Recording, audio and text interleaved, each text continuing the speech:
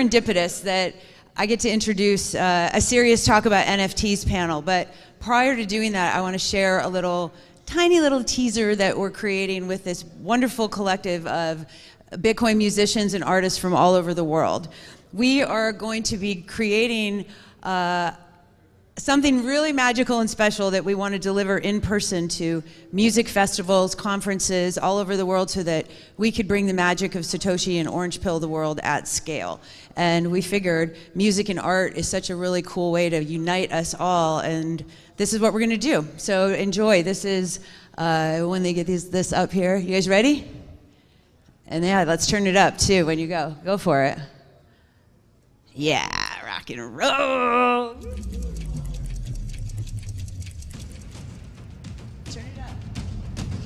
Yeah, up. Imagine losing your soul to a corrupt system, poisoned by violence, lies, greed, and manipulation. What if you could start over and wipe the slate clean?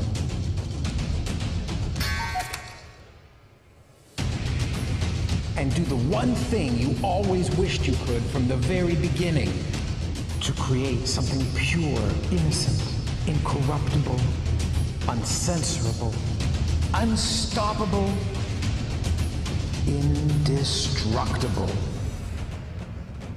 What if you could have a second chance to fulfill the destiny you always dreamed of? To reveal a treasure. One that will transform fear to courage, lies to truth, hate to love, slavery to freedom.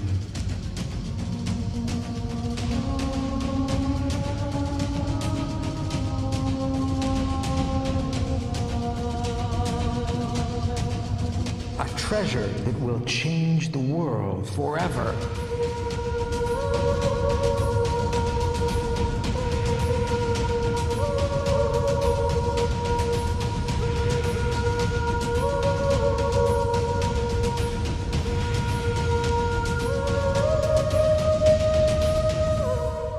There's a catch. Would you do it? Satoshi, the cyber opera.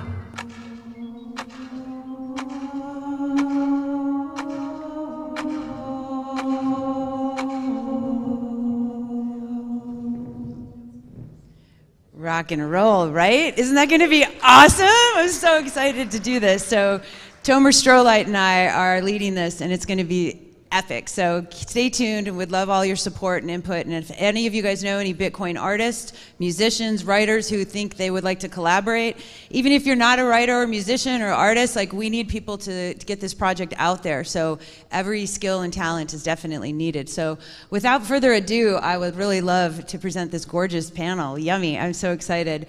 Lunaticoin is going to be moderating it, so I'm going to let you guys come on up, and we're going to have a serious talk about NFTs. Yay! Welcome. All right, guys. Let's go. Thanks, you guys. Okay. Yo.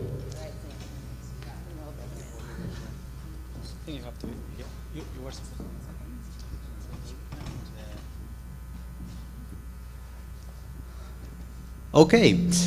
So, maybe that will be better. So we're going to be talking today, we're going to have this panel, a serious talk about NFTs. I have to say that, I'm Luna, I'm a Spanish host of a Bitcoin podcast.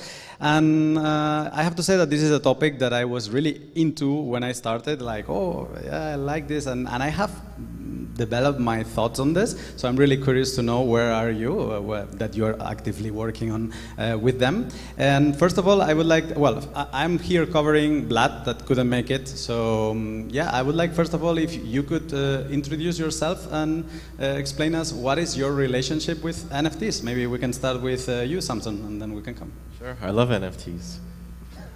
So I'm Samson Mo, I'm the CEO of Jan3. Previously I was at Blockstream, I was the Chief Strategy Officer.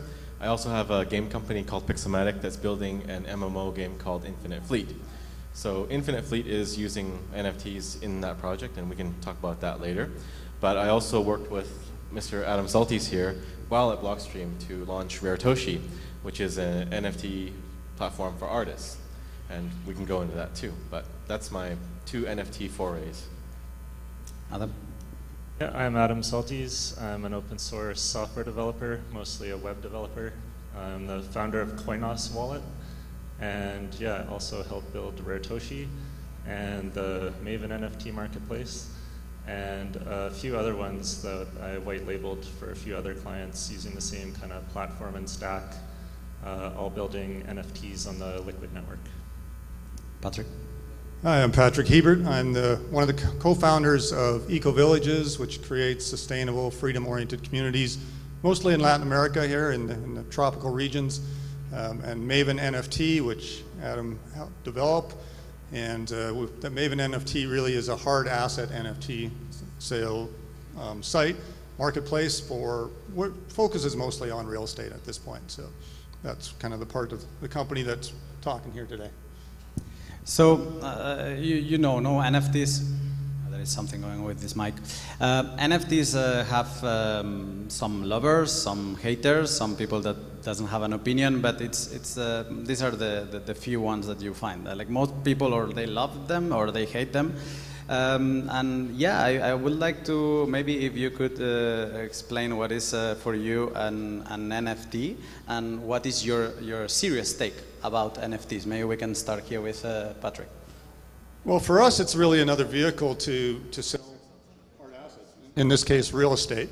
Like I said, we develop communities around the region, and we were lucky, I guess, because we are the supplier of the homes in these communities, and so the NFTs. I mean, I'm a huge Bitcoin fan, and got introduced to Liquid through these guys, and really thought the benefits of the NFTs. I mean, I have a presentation later this afternoon going basically through the benefits of the NFTs in real estate, but for us, they're great. I mean, there's so many things: the security, the speed, the ease of use, the low cost of transacting something as serious as a big purchase like a real property. We're not talking about metaverse properties. We're talking about actual land and your house on it that you live in. So for us, it's a great thing, and it's been popular. And we were the first. Maven NFT was the first company to actually sell home. The first one was actually in our neighboring country here in Nicaragua, a home as an NFT. And a beautiful beachfront apartment that sold as an NFT, and then we did one in Honduras and are moving on. So it's been great for us. Adam, what's your serious take on NFTs? Yeah, I think NFTs are a useful tool for representing information, ownership of something. They help you to track the provenance of things. They can be used as tickets. It could be like, giving a status symbol, like just shows that you're part of a club, or that you gain access to certain events or communities. They can be used to distribute royalties, dividends, to holders of NFTs. You can repurpose them, so you could sell an NFT as a ticket to an event, but then down the road you might say, okay, everyone who now has that digital receipt, we're going to confer some new special benefits to reward you for coming to our event. We're going to, invite you to some other thing. And yeah, it's just a way of having fun, building communities, playing around with crypto. Yeah, that's my take. Samson. Well, an NFT is really just a token at the end of the day. So I like to go to the example of Liquid. So Liquid, it's a fork of Bitcoin, but one of the differences amongst a handful is that you can have assets in Liquid. So if you think of Bitcoin, there's one asset type, that's Bitcoin. What Liquid does is it adds another flag for other asset types. So if it's a fungible asset, then it's like USDT Tether, or LCAD, Canadian dollar stablecoin, and a number of others, or even a game currency. So Infinite Fleet has a game currency called INF. And then for an NFT, it's just a one of one. So instead of issuing a number of a currency, let's say, I don't know, 1 billion USDT, you'd have one token, like Adam Soltys NFT token, and that's not fungible. So that at the base of it, it's just a simple token. Now, NFTs typically get a lot of hate, but at its core, it is just technology. It's inert. It's neither good or bad. Same as shitcoins. They're just, you know, a blockchain. It could be decentralized or not, mostly not. But, you know, there's not really good or bad. The bad part comes when it's marketed in a certain way, like Bcash, for example, it's the real Bitcoin.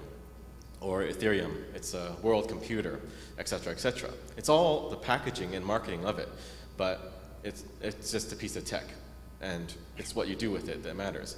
So NFTs are the same thing. They are overhyped by, I guess, historically the Ethereum community. NFTs were actually originated on Bitcoin using Counterparty. So that is the genesis of NFTs, actually. It's actually on Bitcoin. So where it gets bad is all these Ethereum projects, they sell rocks for millions of dollars, or they're laundering money through NFTs, or they're overhyping stuff and they try to establish something like a floor price and make these terminologies that don't really mean much. They give you a sense of safety, and they suck in a lot of money and capital into the ecosystem to deliver nothing. So that's a big problem with NFTs, but at the base, it is just a simple token. It's what you do with it that is good or bad. Hal Finney had a great thing in the 90s talking about digital collectibles and using cryptography to create NFTs, like way back on the Cypherpunk mailing list. I just thought that was cool to shout that out. And for us, I mean, they're just a contract. They're a smart contract. I mean, whether you did a handshake deal a century ago, or then you went on to having some kind of sales contract on paper with pen or quill or whatever, and then you went into smart, PDFs or some other form of document online. To me, it's just, for us, it's just a practical use of it, is the contract. It's a great contract that is on a blockchain. It's secure and it's transparent and all those things. So I never understood the hate. I mean, I'm not crazy about Viking pictures with a lightning bolt through their head either, and why they're worth $50 million. But sorry, not taking shots at Raritoshi. But the concept of an NFT is very powerful. So I'm not sure why there is that hate. Like I guess I learned it from a naive standpoint. I didn't have that hate feeling coming into it, and went, wow, this is a powerful concept. We could use it in real estate or anything. We sell pickleball paddles on our marketplace, on our NFT marketplace. Anything that's physical, that's hard asset. We don't do pictures and stuff, but we do hard assets. And to me, it's a contract. Why wouldn't you want it on the blockchain? When they told me if I wanted to be in this panel, I did some homework. And of course, during my podcast, I also studied Counterparty and different projects that were talking about NFTs. And what I realized is that NFTs exist way before Bitcoin. We have been using physical NFTs, and also we have been using digital NFTs. What is a plane ticket? What is a concert ticket?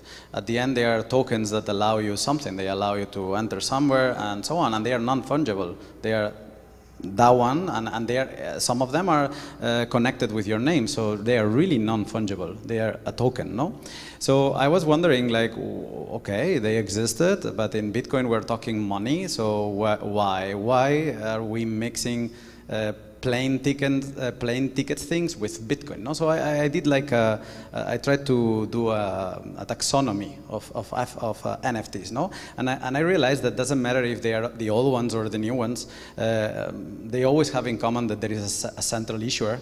And there is some kind of trust with this issuer, or this issuer, at least you have this central point, no? And then I thought, okay, why Bitcoin, no? Why on Bitcoin? And then I realized, what I believe, that people that was on the token market, and that could be gift cards and so on, they realized that Bitcoin has two interesting things. They have distributed storage.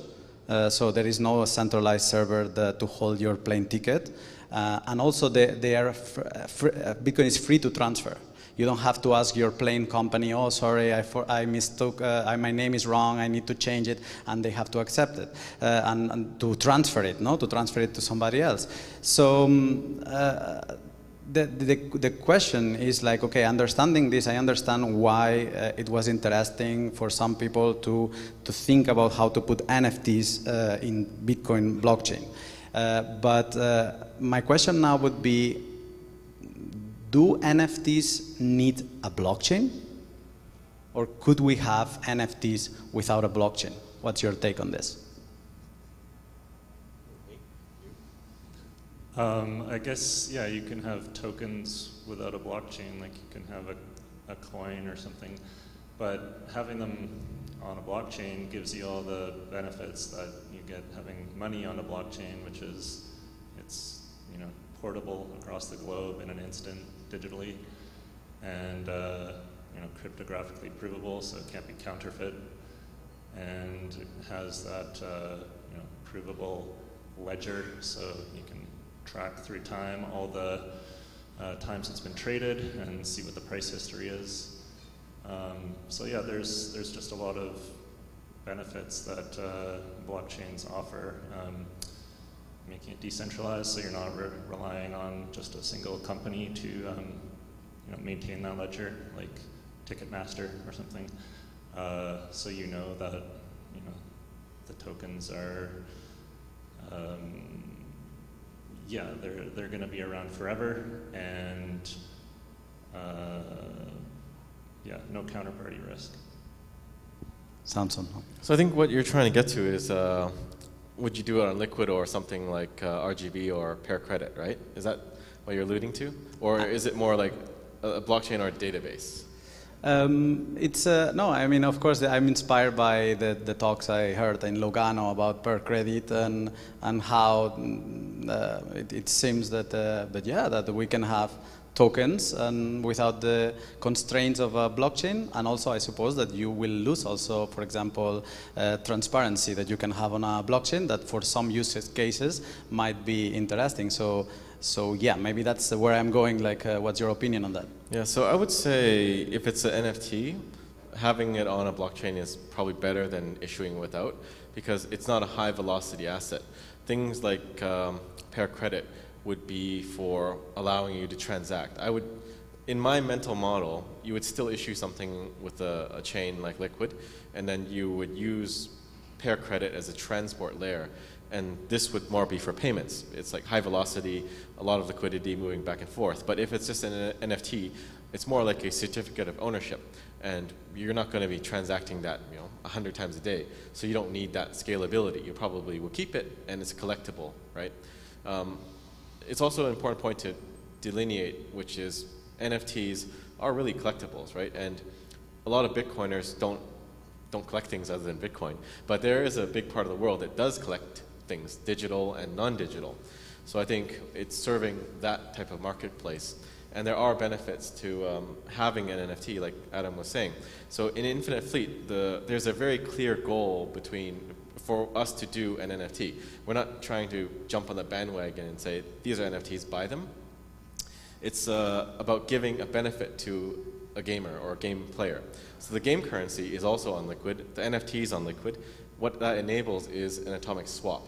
So historically in MMO games, people have to have a lot of counterparty risk while trading. They might, you know, send money on PayPal first or whatever, and then someone meets you in the game and gives you an item. So what we try to do is eliminate that or minimize it as much as possible. So you construct the transaction, you do an atomic swap on Liquid, so zero counterparty risk. You don't get ripped off. So that was the key goal for us to use Liquid and to have NFTs. And we never marketed, we say they're NFTs, but we never said buy it because it is an NFT. And I think we sold about $500,000 worth of spaceships just because people wanted this spaceship. So it's about playing the game and buying it, and you get the benefit of having it as an NFT, so you can trade it with less risk. But you're not buying it because it is an NFT. So it's the inverse of many other projects out there. Well, and that applies to us too in the real estate real world, right? That nobody's going to buy a home because it's an NFT. And if the NFT doesn't have any value to it, then they don't even want it represented as an NFT. But you mentioned the atomic swap. That's huge for us in the real estate side. That eliminated escrow for us. Like, I don't need to have some lawyer out there take your money, hold it, Well, we make sure you get the title transferred over because that all happens in one transaction. And the escrow is taken out of it. The lawyer fees are taken out of it. We did a home sale a while ago, and I think, what did we work out to 8 cents in costs? Like on a 6-figure home. Like that's pretty good, right? So it doesn't get much better than that. I guess you could save 7 cents or something. But you know, it's huge. And then all the other benefits that come with it. So, you know, I'm going on a limb here, certainly in a Bitcoin conference, but I think NFTs can be the reason why Bitcoin's adopted in countries. Like, and that's what Samson has basically dedicated himself to. And, you know, for instance, transfer taxes. No, nobody likes to pay taxes, and in fact, everybody hates it, but when you buy a property in these countries, and in Salvador here, there's a 3% transfer tax. If you sell a $100,000 property, there's a $3,000 tax to transfer it. Well, you mentioned the royalties. We use the royalty function in the liquid NFTs to, you know, the real estate agent gets paid, the seller obviously gets paid. If there are lawyers involved, they get paid, and it all instantaneously is in their wallet. But if the governments are smart, they'll get paid instantly too. They'll get their transfer tax taken out as a royalty. And in these countries down here, there are virtually no collections. I've lived in this region for almost 20 years, and there's very little property tax collection. I've bought property here that's been owned for 50 years that has never paid property tax. They wait till, it's culturally normal to wait till you sell the property to pay the tax. Right? We're used to in North America, Europe, wherever, Australia, you know, you just go in like robots every year and you pay your taxes, right? That's not a thing down here. You wait till you get paid for your property. You get the lien off your property basically by paying your taxes. But imagine all that revenue not going to the government. How are they building roads? How are they putting in power lines and all those things? So you might not like paying taxes, but in the cases of the countries down here, just putting in NFTs and having a government wallet that gets their 3% in El Salvador's case, or 4% in Nicaragua, or whatever it is in every other country here, is a huge benefit for the countries. And I honestly feel like that was a big driver for us to, you know, we're not as upfront as Samson and his crew are at Jan 3 about doing, but we're trying to also start, you know, small Bitcoin circular areas and economies, and I think the NFT is a ticket to actually pushing that. How many people own an NFT? Oh, quite a lot. How many haters? A couple of haters. Not bad. Yeah. They also, yeah, there was a little overlap there. Yeah, just. We got 20 minutes to make them not haters. Now, okay, we can say like, I don't know if it was the first NFT on Bitcoin, but Counterparty, at least it seems like to be the original attempt of having NFTs on Bitcoin. And then there is also Omni that has, I think, some capabilities of that.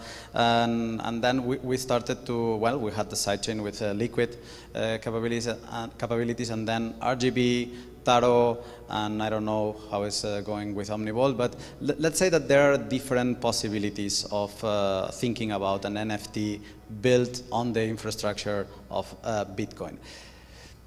Each of them give different capabilities. We just mentioned that, for example, using a blockchain gives you traceability somehow, unless you use confidential transactions, I guess, with Liquid thinking. But there is others that you can check the supply. I believe this is this way in RGB. Maybe Federico can correct me if I'm wrong. You can see how much was issued, but you don't know where are they. No, so you cannot track which accounts have what. Are we going to be seeing now like a specialization of NFTs? Because so far I believe that NFT world is intoxicated by apes, no, let's say. But I feel like thinking about this, thinking about plane ticket, thinking about any kind like reward systems and so on, that there will be a specialization of what can they be useful for, and also all these platforms are going to be useful for different kind of NFTs. Do you think it's going to be like this, or no? And everything could be built anywhere? Yeah, I'm pretty protocol blockchain agnostic. I chose Liquid to build Rare Toshi and these other platforms on because I'm a Bitcoin lover, and the Liquid project was a fork of Bitcoin, so I kind of use it to experiment with new technologies that could one day have an impact on Bitcoin, be like, you know, experimenting with segregated witness and other upgrades to the network. So I think that's a good one to support.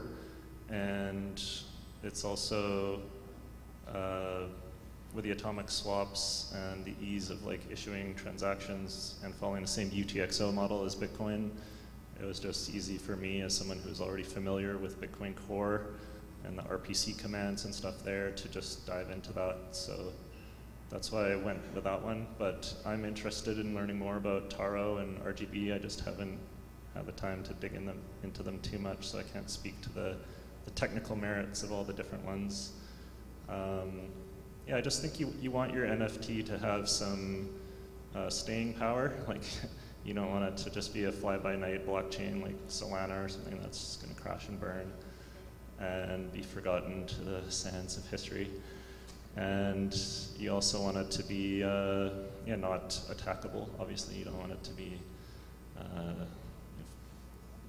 low enough hashing power or whatever, or some sort of broken alternative proof of something that is not going to be secure. So, but yeah, I'm not like too fussed about which tech to use. It's more just like having these bearer assets that you don't need to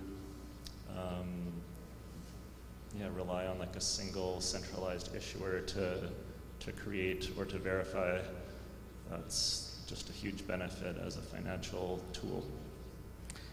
Samson, I'm curious to know what you think about this. Like, will we see some tokens that will make sense to be on Liquid and some others than not, so that the different properties of each of these infrastructures will be suitable for them or not? Well, I think it doesn't really matter which infrastructure you use, as long as it's not based on a shitcoin. Because, you know, if you built something big, like, okay, let's go back. So I think there were a few companies that did some NFT projects, but they did it on some shitcoin projects, and eventually they had to roll it back because there's some, you know, taint there. They don't want to deal with it, right? But that is the biggest risk. If you do a project and you're using Solana, right, because it's the great golden child of the day, there's a risk there because it might fail the next day. At least with any of these things like Liquid, Taro, RGB, there's no tokenization of the gas fees into some currency, right? It's just, you don't have to pay, it's just Bitcoin in Liquid's case, and in other ones, I'm not sure what they're using for minting for anti-DDoS, but at least there's no shitcoin involved. So that means it's good to build on. The other use cases, I think there are use cases. So if you look at Infinite Fleet, we just say it's a key to your spaceship. We don't say you own the spaceship forever. So again, it goes back to the fraudulent marketing of a lot of these projects. They say you own this thing forever, but you don't, right? It's a key. If you have the key, you can drive your ship. If you have your real estate NFT token, then it's your certificate, right? And there are benefits to this because you kind of have a bearer type asset, and it's easily transportable and verifiable, and it makes it easy to trade or safer to trade. So there are these benefits, but I don't think many NFT projects are really exploring that. They're just making interesting artwork and raising tons of money and hoping they're going to create a brand based off of NFTs, right? If you look at a lot of those projects that we dislike, they're really just brands trying to piggyback off of the NFT hype. And unfortunately, I don't think the NFT hype is going to go away because a lot of companies are trying to invest heavily and be relevant. So given that it's not going away, we have to try to make sure that they use the best possible technology, which does not involve shitcoinery. So what Adam is doing is very useful, right? There's going to be a demand, so try to meet the demand with something that is good and not dysfunctional. In terms of new use cases, I think ticketing is one that is very pertinent, but not really well fleshed out or explored yet, right? And it goes back to some of the reasoning for Infinite Fleet. It's enabling peer-to-peer trade. If everything is centralized with ticketing, then you have to give personal information. And also when you're trying to trade, like secondary market for tickets, you have that same counterparty risk issue. you have to pay someone first and then get the ticket. But atomic swaps would fix that. But what's most interesting for me is you should be able to buy a concert ticket or some sort of ticket without giving up personally identifying information, right? It doesn't make sense that you have to tell some central issuer who you are, where you live, give them your credit card information, and then you can enter the venue, right? So if you could just pay with Bitcoin and get a token, pay with Lightning and get a token, if I don't go to this concert, I'll just give it to you. You have the actual thing. Another thing that I've learned through doing some events in the past is that a lot of these ticket sales platforms have problems at the verification stage when you have thousands of people trying to get to a venue. First of all, the venue, you guys probably know the Wi-Fi is not that stable here, right? So guests that are going there are going to have connectivity issues, but at the same time, the ticket issuers are basically being DDoSed, right? So that adds a lot of complexity, but if you could transfer that token, maybe it's over pair credit or something like that, you're going to bypass a lot of that overhead and friction, and it makes it much simpler, and no one has to give up their personal identifying information. In terms of use cases, that's kind of what we're looking for every day, right? On our side of the fence, on the more practical side of the fence, certificate of authentication. Those are perfect examples. We're talking with a watchmaking company right now that says, okay, this is not the brand, but let's just use Rolex. Rolex comes to you and says, okay, every Rolex we want a certificate for, and it's on the blockchain. That one fits in really nice, right? And Adam and I started with the first NFT that we used on the Liquid Maven network or marketplace was agroforestry NFTs. Now that sounds kind of weird, but we have a teak and avocado farm here in Central America, and we were able to. Most times, if you're trying to get into owning an entire farm, a teak and avocado farm, it's a multi-million-dollar purchase because they're big farms. But we were able to carve it down to the equivalent of $200 US to NFTs, and you can buy as many as you want, but you could have as little as one, and you get the harvest rights. So this is a harvest right. You mentioned the keys, and that made me think of that. It's like you have the harvest rights in your wallet for the earnings from that farm for that portion of the farm, and if I give that token to Adam, now he's got it, right? It's going to go to the wallet that token is in. So whenever we pay out avocados or harvested or whatever, that payment goes out in mass to everybody in their wallets. So it gives people an opportunity to invest in something that they couldn't normally invest in, because you don't have $10 million to go buy an avocado and teak farm, but you got $1,000 to buy 5 NFTs of it.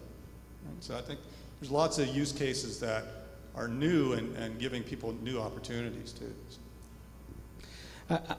I believe you mentioned it a few times about atomic swaps, and I believe this is a very powerful thing that in connection with all these tokens that are not the common ones that you think about when somebody mentions NFTs, but gift cards, or ticketing, you were saying. And I'm really into non-KYC Bitcoin, and sometimes in some countries, not Argentina, that there is very easy to buy non-KYC Bitcoin, but in some countries like Spain, it's getting hard, no? And I see that some people try to buy Amazon gift cards and then sell it for Bitcoin, but it's complex. There are no atomic swaps, no? So I can imagine that the gift cards, if you start to create tokens of gift cards, or for example McDonald's start to do tokens of Big Mac tokens or something like this, we will start to see a secondary market, no? And I wanted to ask you, how important, because I believe we are in the early days of this, the important part of tokens is that they can speak the same language as Bitcoin in the exchanges. That is the atomic swap. And how important do you think that is these secondary markets gonna become? I think, did I lose my mic? Yep. Go with this. Check, I got it. Yeah, I think that standardization of having, say we do settle on using a single protocol for NFTs at some point, the market decides this one's good enough and everyone's using it. then having all these tokens on the same protocol that they can all be swapped and interchanged, that's like, that standardization is going to be a huge benefit.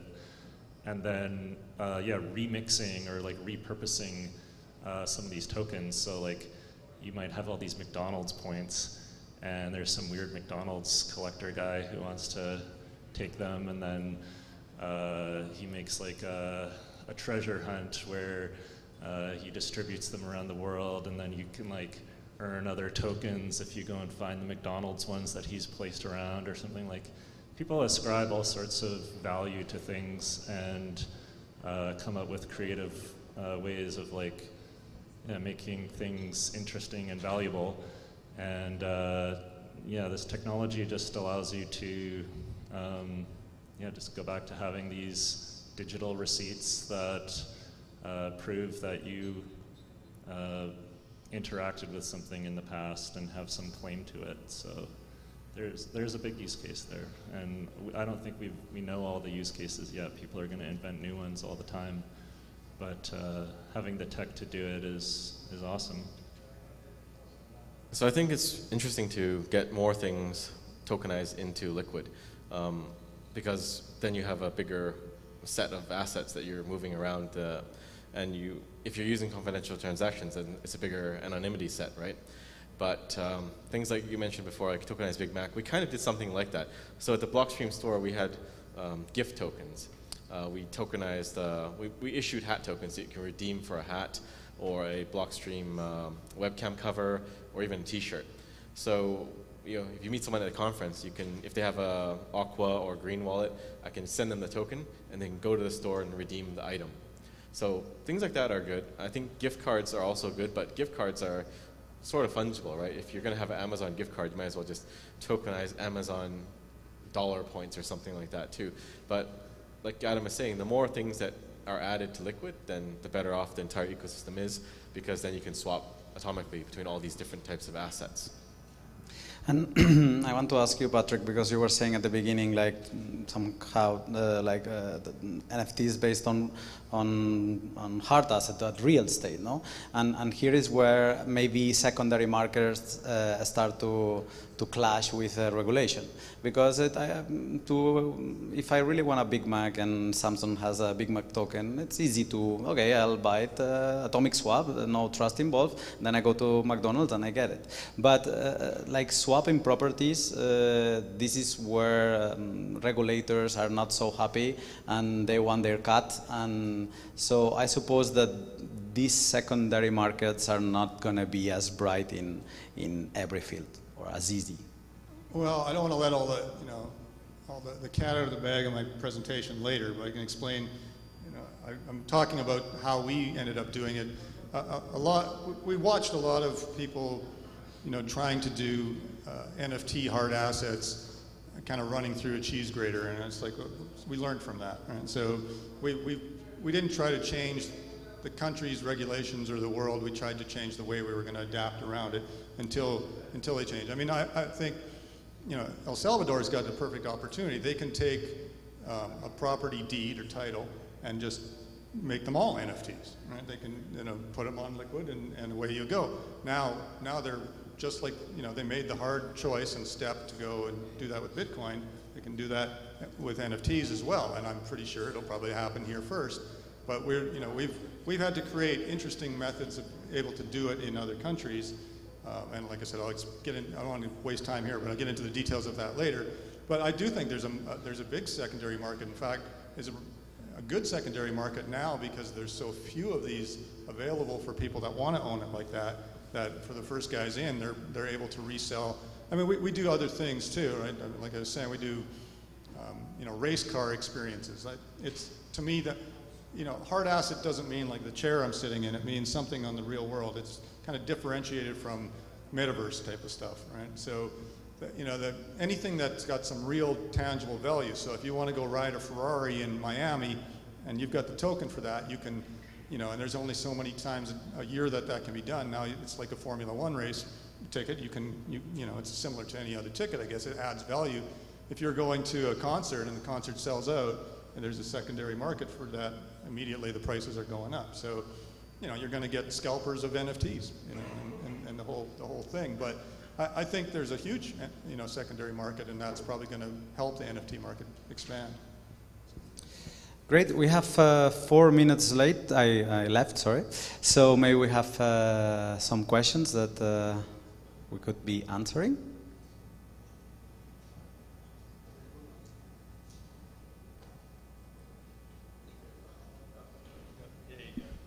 Yeah, there. First. Okay, thank you so much. I'm really happy that you're here in this conference of Bitcoin talking about NFTs. How you can explain or how you can convince, not convince, but tell people about NFTs, and this is not the reason or something to hate, because we are like a big family in technology family, so we are part of each other, so we should not be like hating each other, but we actually complement each other. So how you can explain this in a fast and easy way so we can work better in a better way together? Well, we should hate the NFTs that are on Ethereum and all the other chains, but if there's no shitcoin underlying the NFT, like if it's on RGB, Taro, Liquid, then I think it's fine. It's just a piece of tech, and the goal is to accomplish a certain goal, right? So the question is there a goal, or is it just an NFT for the sake of being an NFT? I don't know if you guys agree. Yeah, I mean, I don't understand the dislike of NFTs. To me, they're like a bearer share in a company or something like that. If you own this share, you own that thing, right? And your contracts, your car insurance, your cell phone bill, all those things are contracts. Like, why shouldn't that be on a blockchain? Like, I'm struggling to understand the dislike for NFTs, and I guess it just comes from the fact that, it got outlandish with digital art, and it's unfortunate. I mean, give them credit for breaking the ice and making NFTs popular, but it's unfortunate that became the poster child for NFTs, because NFT concept is extremely powerful, not just for digital imagery.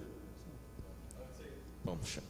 For Raritoshi, it's a useful platform, because before that, a lot of artists had to mint on Ethereum and other Ethereum-based platforms, and these are Bitcoin artists. So we needed a home for them where they can participate, they can have the benefits. So the benefits are very clear.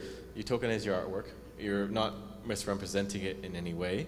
You can allow secondary market trading, and you can have a royalty on it too. Those things are not bad things for artists, right? So you give them the best of that world, but without the shitcoinery. Just talk again. Yeah, I think I'm not like super interested in convincing anyone to love NFTs or not. I think, yeah, like it's all a subjective value, and if you don't want to participate in them, that's fine, but yeah. That would be the same thing as 12 years ago when people didn't want to participate in Bitcoin. Hi. Question is on like taxonomy. So you were mentioning NFTs kind of history, and he was kind of calling them smart contracts. And there's like, in most people's heads, NFT is digital art. And I just wonder if we should call a different name and just get rid of NFT and call smart contracts, and then classify like digital art, real estate, and if that is helpful. It's kind of a dirty word. That's why for Infinite Fleet, at least, we don't really push it and say it's NFT. It's a spaceship. But if you want to understand it, yes, it's technically a token. And we actually abstract away a lot of the complexity. So we don't say you have to get LBTC. We use Liquid Taxi, so you can pay for your transaction fees with normal fiat or whatever you want. But we hide all the complexity, we hide all the NFT stuff. And the idea is that we'll merge it with other digital assets. So it's completely invisible to end user what exactly you're doing. But if you understand it, then it's bearer. It's in your wallet that you get when you set up the game. Yeah. But there's a lot of problem with taxonomy. Like even I was talking to other game developers that are building on Bitcoin or building on Liquid, and we're trying to find what kind of word we can use, right? All the shitcoin projects, they have GameFi or play to earn and all these things, right? And they've kind of destroyed them. Like, we can't use those words, but we want to find a term that can describe a game where you have bearer assets, or you can get Bitcoin from playing it, or some sats from playing it. And we don't have one yet, but we're still thinking. One last question, maybe? Yeah, we have time for one more only. Federico. I'm working on RGB, so I would like to ask a question. Which kind of feature you would like to see on NFT or in general tokens that maybe we see on other shitcoins, but they are not available in the solution that are now on Bitcoin or in general? Like, I mean, stuff like royalties or dynamic NFTs. Is there any feature that you said it is missing now that would be good to have? I've had some people ask about dynamic NFTs and haven't thought about a really good way of doing that on Liquid yet. But I don't know, yeah, nothing else has really come into mind for something that's lacking. I think it's just we need better UI, better apps, make it easier for people, make things just work smoother. But I think at the technical level now, like the underlying blockchain level, it's working pretty well, and the smart contract capability that we have is good enough for anything that I've been able to come up with. Okay, thank you.